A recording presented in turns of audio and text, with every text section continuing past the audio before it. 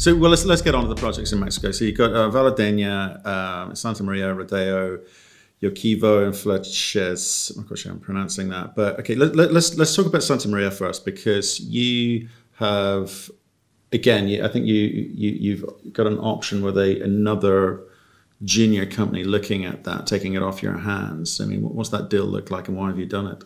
Yeah, so Santa Maria was a focus for us since 2014. Early on, we thought we could build a production center in the Parral area of Chihuahua, and that was going to be the basis.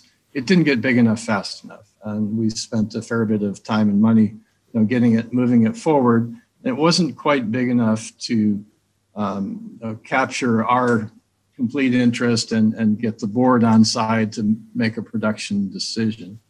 So we tried to find some partners in it, and we finally found a group, Fabled Copper, run by a guy who he's had success in getting in the capital markets and getting things funded.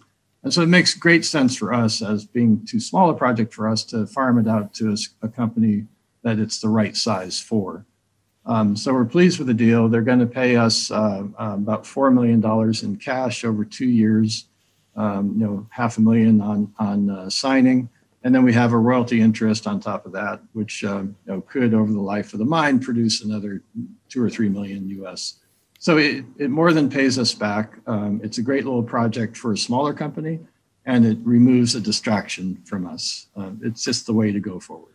Okay, and let's talk about Rodeo, okay, because that was the big part of the conversation, which is kind of the light bulb moment for me when we were talking last time. So again, just remind people what you're trying to do then. I want to kind of get into the detail of it, if you don't mind. So give us an overview first. Yeah, so Rodeo is it's a gold deposit that's within haulage distance, trucking distance, to our Velardenia oxide mill. That's an oxide mill that we've had leased out to Hecla Mining Company for 5 years. Their lease is ending in November, end of November this year. And then we would obviously like a way to use that mill to make money. The best way forward for us with that asset right now, with an oxide source, is the Rodeo gold deposit. It's a small deposit. It's close by. It's about 90 kilometers from the mill. So haulage cost is low. And it's a high-grade, open pit, low capital project that we can put together rapidly. We're well on our way to getting permits to go ahead with it, and it'll produce about 44,000 ounces of gold over about 2.25 years, at a cash cost of around $800 an ounce.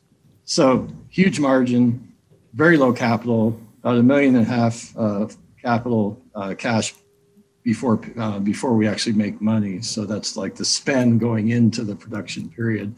And we can gear up to have it running in January of 2021. Right. But it's a two-year life of mine. There's not any exploration upside around it. This is purely to produce cash. That's the main. There is some upside, and we will do some more work around it. But the key here is that you have to have a grade that allows you to truck and mill process. You can't heap leach this stuff. It has to be milled.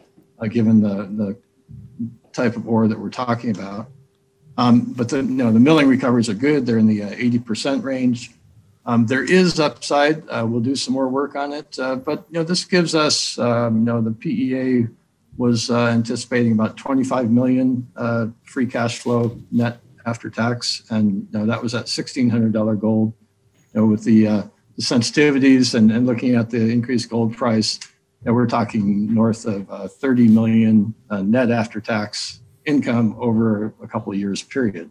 So a great way to cash up the company and move us forward to bigger things, including Velardenia and possibly additional exploration at Rodeo and our other projects. Okay, so let's say even if we discount it for all of things go wrong. It's a small pit. Only needs something small to go wrong, and it can delay things immediately. So let's say plus 20 million free cash flow, but that's going straight back in the ground on your other projects, mainly Velardenia, right? I mean, that's the intention. Yeah, and we don't need that much. So it gives us float to do what we need to do at Velardania and do additional work and look at additional opportunities, which is really the way to grow the company. Now, Velardania is a great asset. It's not a huge mine either. A narrow vein, so you can't produce it very quickly, but it does have high value. And now that we've unlocked that using the biooxidation test work that we've done, we do need a bit of cash to make that go. About $5-6 million is what we think that's going to cost us.